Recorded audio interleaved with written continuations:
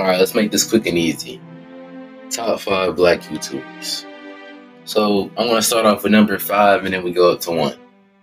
Number 5 for me, I feel like it definitely goes for Caleb City.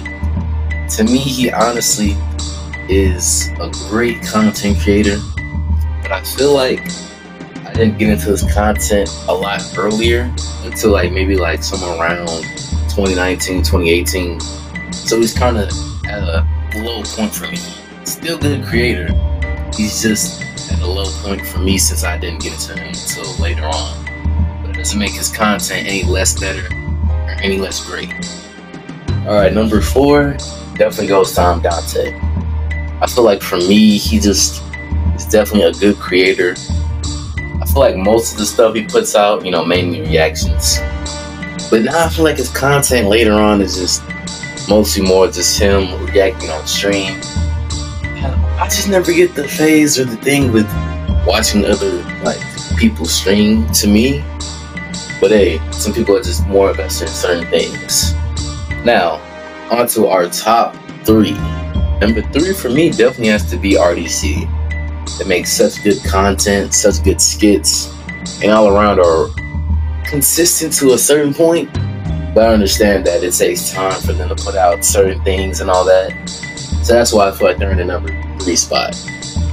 They really are going to be number 2 for this spot, but alright. Number 2, we have Release. I feel like out of all of his content, he's all around a good and pretty consistent YouTuber. But I really do like all of his stuff. I like all of his content. I especially love his Walking Dead series out of everything he done. So for me, it definitely has to be number 2 for Release. Now, honorable mentions I will put in the video. Number 1 for me, definitely and obviously has to go to Corey Extension.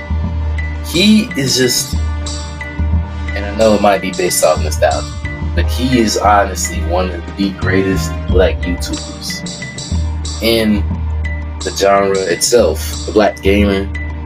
I know he's never been, consistent with all of his work, with everything that he does. But hey, he puts out pretty good content.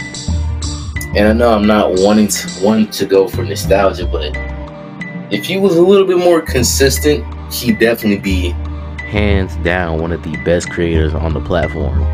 And that was my video. I hope you guys enjoyed yourself. Come back if you want to see more content like this. And thank you.